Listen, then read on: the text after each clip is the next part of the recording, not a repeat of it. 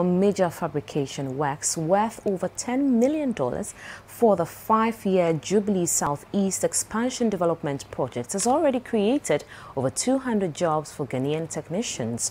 The fabrication works expected to help the Jubilee Field increase its current daily production by over 20,000 barrels in 5 years has been subcontracted to Orsam Oil Gas, a Ghanaian petroleum support service provider.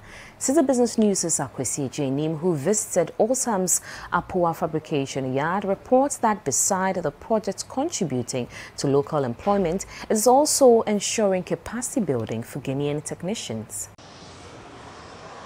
The 5-year Jubilee South East development expansion is expected to increase the Jubilee Field's daily production volumes to about 100,000 barrels, representing an increase of over 20,000 barrels per day. The scope of the fabrication work in Ghana is in excess of $10 million. In line with Tullow Ghana's commitment to local content capacity building, it has, through Technip, subcontracted Orsam Oil Gas, a local petroleum player, to do fabrication works for the project here in Ghana, with several Ghanaian technicians engaged.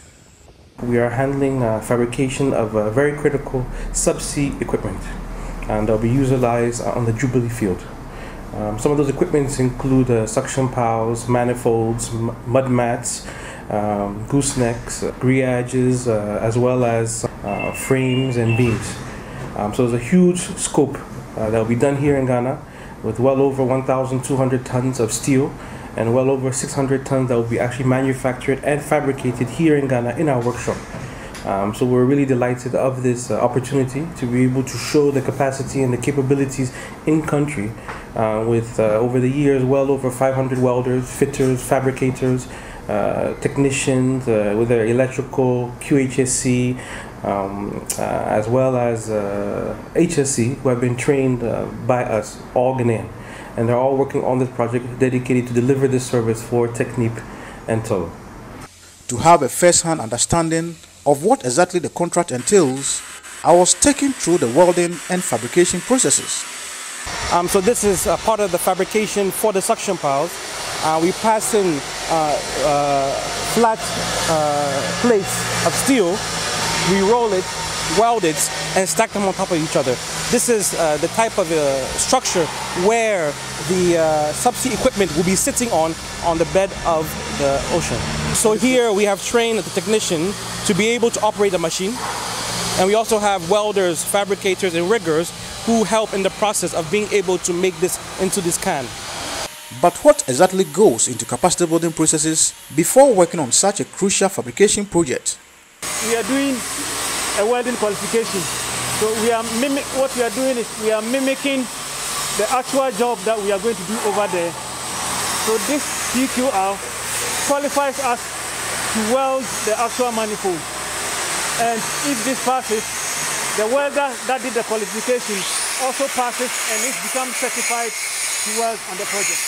It's part of our program of training, of manpower development.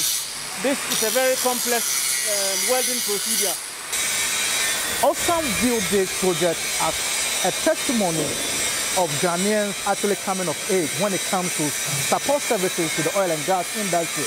But for Tullow, it is a clear case of its commitment to Ghana's local content allies. That's quite exciting here because I was there in Takoradi on Tuesday, and I took the opportunity to visit some fabrication yards. So this is when they really kind of assemble these very complex subsea structures. So it's each one of these is probably over 100 tons of steel, and previously we had sourced them from Houston, but it's a tremendous sense of pride we have when we go there. You go into the yard, you see it's all Ghanaian owned.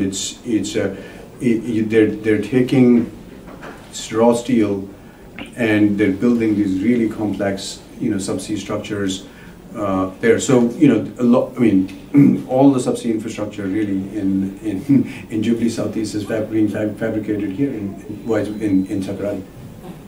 The many Ghanaian technicians, you see them working here on the Orsam project over here at Apua, it's a clear case of the capacity that many Ghanaian youth have actually gained when it comes to working within this oil and gas industry here in Ghana. For City News, I'm Akwasi Agyei, Annim, Akwasi.